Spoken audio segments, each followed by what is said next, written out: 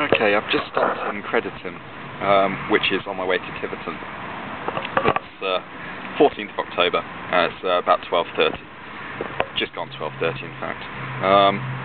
Just a couple of thoughts I've sort of been having about sort of the whole Land's End John O Groats culture, if you like. I think I wouldn't really recommend it, frankly. And there's a couple of reasons for that.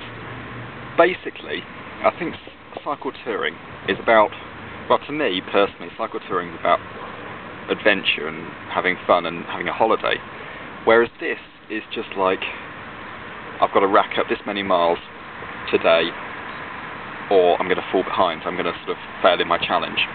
Whereas what I think it should, whereas I think if you did sort of,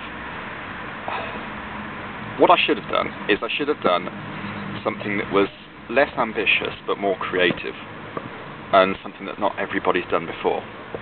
I mean, this is just one of those things I think cyclists have to go through.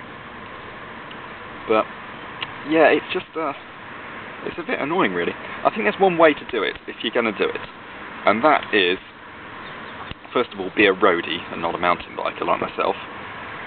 Secondly, take a road bike and practically nothing with you. And thirdly, plan ahead and make sure that you've got every single point on your journey booked in, and do it by credit card, stay in bed and breakfast.